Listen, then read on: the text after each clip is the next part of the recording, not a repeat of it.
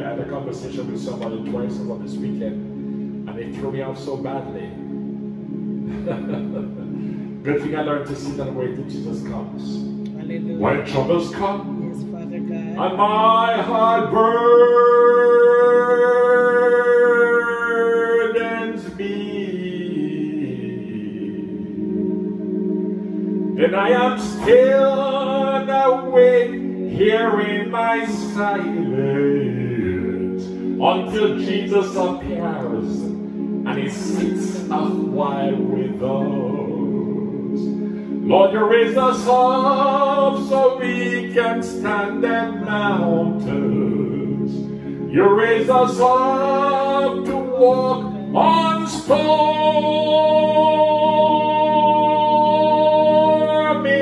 seas.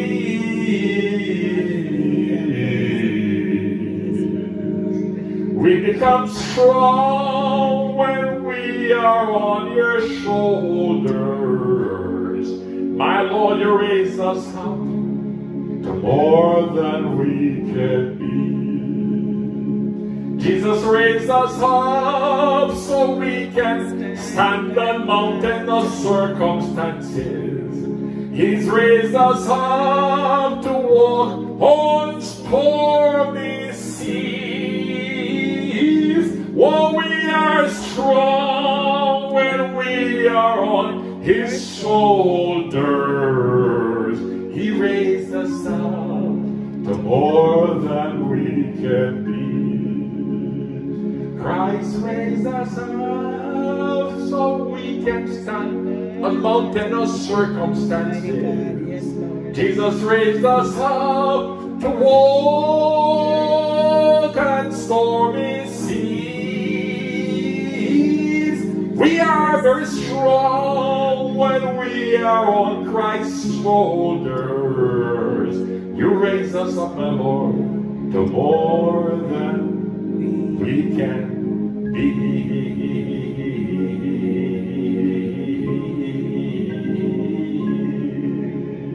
I want to share a word with you before I end the service to Prophetess Keisha. I want to share a little bit from, I feel I must do this. I'm not speaker for the day, but I feel I must do this. Share from Psalm 139 and piece of Romans 8. Hallelujah. Bless you, baby. Glory to God in the highest. So can we turn our Bibles? I am requesting to Psalm 139. Okay. Hallelujah. Hallelujah. Grant me grace, Lord, not to be long, and to be able to dissect, to share your word as you have me to share. This is where I live, brethren. I live by and in the word of the living God. For the years I've known the Lord as my Savior since I was 14. And before that, I was always a proper child pursuing him.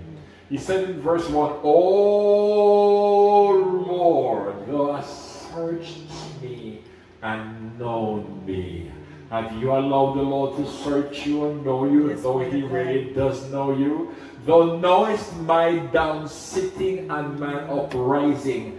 Thou understandest my faults afar off. Hallelujah. This is the God I am acquainted with.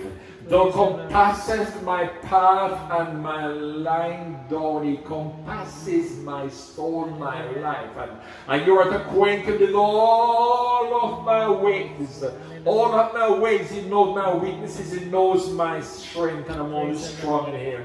And there is not a word in my tongue, but, O Lord God of hosts, thou knowest it altogether. My God, that's a God that I serve. I love every verse in the scripture. Said, thou hast beset me, Solomon, in the kingdom of M.VASSELL and Prophetess Keisha, before and laid thine hand heavily upon me. I love that because I cannot go astray. Praise the Lord. I've asked him to circumspect my walk so that I do not blunder or stumble or stray.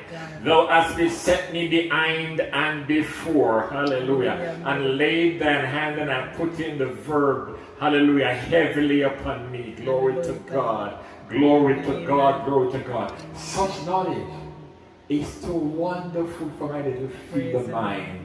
It is so high I cannot attain it, and this was written before Jesus comes. So I thank God, a greater than David has come, and by now I can attain unto some of the revelations of the wonders of the mysteries of the great God that I serve. The psalmist says, Lord, whither shall I go from thy Spirit? Praise the Lord. Or whither shall I flee from thy presence?